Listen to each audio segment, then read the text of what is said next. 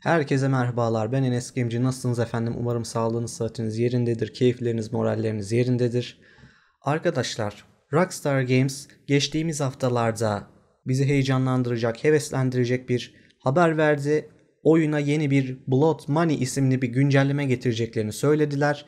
Biraz üstü kapalı laflarla heyecan verici bir güncelleme olacağı hissine kapıldık. Bize ona inandırdılar. Ancak geçtiğimiz günlerde bu Blood Money isimli güncelleme yayınlandı. Bu güncelleme ile birlikte en sevindirici haber de Nvidia teknolojisinin DLSS teknolojisi oyuna getirildi. Uzun zamandır da oyuncular bekliyordu. Oyunun performansını daha da güzel seviyeye arttıracak, kartınızı daha da güzel kullanacak. Bu DLSS teknolojisi oyuna eklendi. Bu sevindirici bir haber. Yani en sevindirici haber de budur diye düşünüyorum. Güzel oldu. Ancak üzücü durum şu ki o heyecanlandığımız, uzun zamandır hevesle beklediğimiz o heist görevleri, soygun görevleri gibi büyük güncellemelerden birisi mi olacak dedik, olmadı.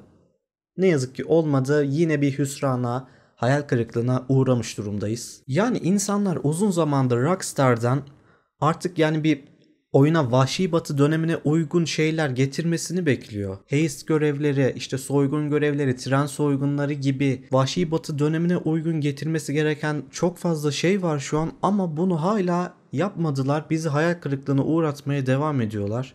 Bu üzücü, üzüldüm gerçekten yine. Bilmeyenler için de açıklamada bulunayım arkadaşlar. Red Dead Redemption 2 oyunu 2018 yılında çıkış yaptı. Oyun dünyasına başarılı bir şekilde başyapıt olarak diyebileceğimiz oyunlardan birisi oldu. Kendini fazlasıyla kanıtladı.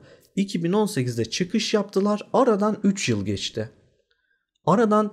geçti. Hatta 4. yıla doğru ilerliyoruz. 2022 yılına doğru ilerliyoruz arkadaşlar. 4. yıl olmak üzere ve hala o beklediğimiz içerikler, güncellemeler ortada yok ne yazık ki. Oyun boş kalmış durumda.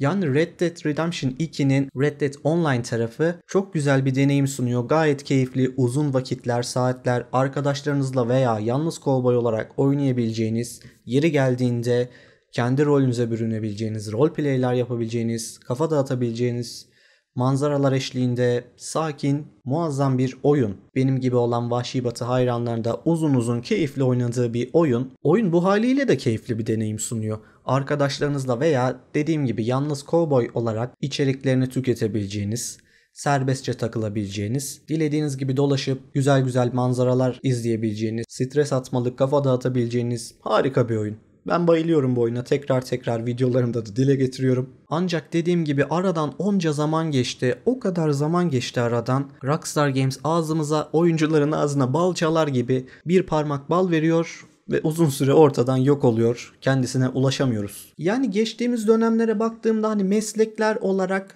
büyük güncelleme diyebileceğimiz olarak meslekler eklenmişti oyuna. İşte çeşitli böyle Bounty Hunter, Collector, Moonshiner gibi çeşitli meslekler eklenmişti. O meslekler bir özellikle ilk zamanlar bir heyecan kattı oyuna. Bir uğraş, bir heyecan kattı. Güzel oldu, tatlı oldu ancak o meslekler geleli de çok zaman geçti arkadaşlar aradan. Epey zaman geçti aradan. Ve nerede abicim o beklediğimiz güncellemeler? Nerede içerikler? İşte bir de bunların yanında dönemlik böyle Outlaw Pass dediğimiz böyle seviyelerini, levellerini arttırdıkça kazandığınız ödüller veriyor bu Outlaw Pass'ler. Tabii ki bir de belli dönem ara böyle kozmetik böyle kostümler, kozmetik içerikler de ekleniyor oyuna. İyi hoş evet ama sevgili Rockstar'cığım, nerede o güncellemeler, nerede o güzel beklediğimiz içerikler, nerede o Vahşi Batı dönemini tam anlamıyla yansıtacak büyük güncellemeler? GTA Online'a çıkışından bu yana ne güncellemeler geldi, ne büyük güncellemeler aldı oyun. Ne içerikler eklendi. Gerçekten o en başındaki halinden şu günümüzdeki son dönem hala da eklenmeye devam ediyor. Bambaşka bir hal aldı. Bak, oyuncuların takdirini kazanıyorsun. Benim de takdirimi kazanıyorsun. Gerçekten oyun sektöründe saygınlığını kazanmış bir şirketsin. Büyük bir şirketsin. Takdirimizi kazanıyorsun tekrar ve tekrar. Takdir ediyoruz seni. Ama gelelim Red Dead Online tarafına. Böyle üvey evlatmışçasına davranmaları hiç hoş değil. Gerçekten hiç hoş değil. Tamam, şimdi GTA Online tarafına baktığımızda daha modern bir çağda, daha modern bir dönemde geçiyor. Çeşit çeşit içerikler eklenebilir bir yapısı var oyunun. Vahşi Batı tarafına baktığımızda elbette o dönemi yansıtacak, o dönemin ruhunu bozmayacak, koruyacak şekilde içerikler eklemeliler. Biraz daha modern döneme göre elbette ekleyebileceğin içerikler daha kısıtlı olabilir, daha sınırlı olabilir. Ancak sen oyuna eklenmesi gereken o Vahşi Batı ruhunu yansıtacak, destekleyecek içerikleri de eklemedin ki. O yenilikleri getirmedin. O büyük güncellemeleri hala getirmedin. Öyle değil mi? Nerede abicim tren soygunları, banka soygunları, heist görevleri? Nerede o mülk edinme, ev sahibi olma, çiftlik sahibi olma nerede abicim? Böyle çiftlik sahibi olsak, işte efendim böyle atlarımız, böyle sahip olduğumuz atlar böyle orada koşuşturup dursa, onlarla ilgilensek, efendim işte başka böyle o çiftlik evimizde evcilleştirilebilir böyle sahip olabileceğimiz diğer böyle hayvanlar olabilse, onlarla ilgilensek, çiftliğimizi böyle evimizi dekore edelim, güzelleştirelim, öyle değil mi? Bence çok hoş olurdu. Bunların da yanında mesela çiftçilikle uğraşabilirdik, tarımla uğraşabilirdik. Bence bu da çok hoş bir böyle roleplay havası katabilirdi.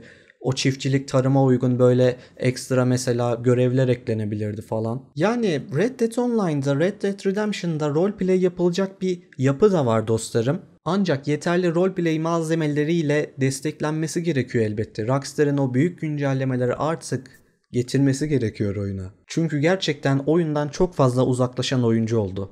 Yani sadık bir kitlesi hala oynamaya, güncel olarak, aktif olarak oynamaya devam ediyor. Ancak gerçekten Vahşi Batı, benim gibi Vahşi Batı hayranı dostlarımız bile gerçekten artık dedi ki yani bu oyun ne zaman daha da desteklenecek, ne zaman daha da güzelleşecek. Sıkılmaya başladı oyuncular artık. Yani elindeki mevcut oyuncuları da daha fazla kaybetmeden desteğini vermesi gerekiyor bence. Yani sizlere anlattığım gibi bu büyük güncellemeleri oyuna getirmeye başlarsa büyük bir topluluğu, oyuncuları kendini tekrardan döndürecektir. Oyuna tekrar başlayacaktır, devam edecektir. Öyle değil mi yani? Katılıyor musunuz bilmem. Yani sen Rockstar Games'in, yıllardır oyun sektöründe kendini kanıtlamış, çok ama çok başarılı büyük bir şirketsin. Sürekli takdirlerimizi kazanıyorsun, başarılısın. Yani oyuna haftalık veya aylık olarak böyle büyük büyük yenilikler gelsin, büyük güncellemeler alsın falan gibi böyle bir beklenti kimsede yok zaten. Böyle bir beklentisi olan kimse yoktur diye düşünüyorum. Ama sen oyuna o getirilmesi gereken beklediğimiz içerikleri de getirmedin. Yeterince desteklemedin oyunu, bu durum üzüyor bizi. Biz oyuncular olarak oyunun bu şekilde olması, bu durum üzüyor bizi.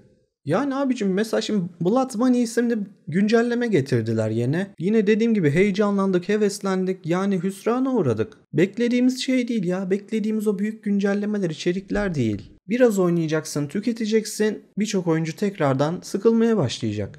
Yani oyuna yeni bir NPC ekleme gereği bile duymamışlar. O eski Stranger görevlerinden alabileceğiniz NPC'ler falan kullanılıyor yani şu an böyle. Ekstra bir hani Bounty Hunter, Trader falan gibi büyük bir meslek falan da eklenmemiş oyuna. Yani büyük bir Vahşi Batı hayranı olarak Red Dead Redemption 2'yi öve öve bitiremeyen oyunculardan biri olarak bu şekilde olması beni biraz üzdü ve bu durumun aradan o kadar zaman geçmesine rağmen hala tam anlamıyla destek verilmemesi, yani Red Dead Online tarafına böyle üvey evlat gibi davranılması beni üzüyor açıkçası. Üzülüyorum. Hayal kırıklığına uğradım biraz. Umarım yüzümüzü güldürecek yeni haberlerle, umut verici haberlerle Rockstar Games'in güzel haberlerini görebiliriz diyeyim. Peki nacizane düşüncelerimi, fikirlerimi aktarmaya çalıştım dostlarım. Biraz doğaçlama gibi oldu. Umarım atladığım bir nokta yoktur. Peki sizler neler bekliyorsunuz oyundan? Benim söylediklerime katılır mısınız? Güzel olur muydu? Veya benim söylediklerimin dışında şu gibi yenilikler gelse de tam böyle Vahşi Batı dönemine çok güzel olurdu falan diyeceğiniz fikirleriniz varsa yorumlarınızı, güzel düşüncelerinizi dinlemek isterim, okumak isterim. Eğer video içeriklerim hoşunuza gittiyse kanalıma abone olarak bana en güzel desteklerinizi verebilirsiniz sevgili arkadaşlar. Beni çok da mutlu edersiniz. Farklı videolarda, farklı içeriklerde görüşünceye dek kendinize çok iyi bakın efendim. Hoşça kalın. Görüşmek üzere.